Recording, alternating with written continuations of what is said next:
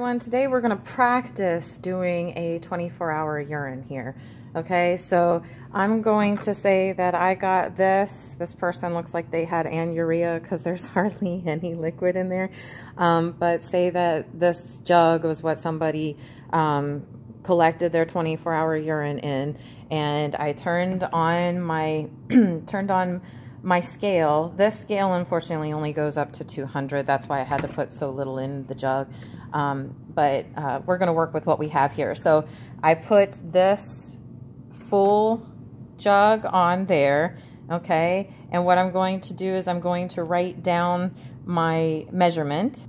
So I wrote down my total measurement here, okay? And then what I'm going to do is I'm going to aliquot specimen from here because I need it for some testing that I'm doing in the lab. So since there's hardly any in here, I am honestly just going to swirl, always swirl, and then I'm going to pour it. Otherwise, you'd need to use a pipette. And most of the places that do 24-hour urine, they have these really long, amazing, huge pipettes. They kind of look like turkey basters. It's super cool. And they end up using those to get the amount of specimen they need. If you're doing urinalysis on this, which most likely you're not going to do on a 24-hour urine, you need to make sure to have 10 to 12 mils, and it's very hard to see that this is a 14. I need this to focus. 14 mil tube here. So you want to get 10 to 12 mils if you're doing a random urinalysis, which wouldn't happen off of a 24, but I'm just trying to use what I have here. Okay, so I ended up having this 24-hour urine. I've already aliquoted to make sure that I have what I need. I recorded my results. It's at 0 right now. And what I'm going to do now is empty the urine. It's just water, so I'm pouring it down the sink.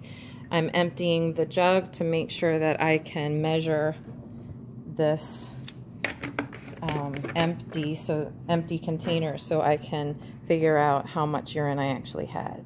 So I put this on here, and I see now that my urine jug, collection jug, was 126.4.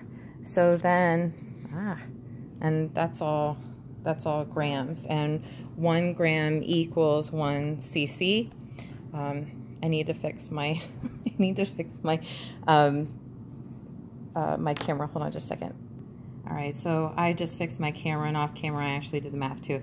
So I subtracted how much I had originally. I subtracted how much the empty container weighed from the original weight of the full container, and this is how many grams or cc's the patient actually urinated within 24 hours.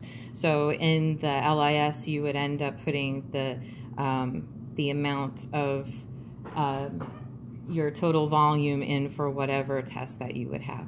Okay, I will catch you next time. Thank you so much for watching. Have a great day.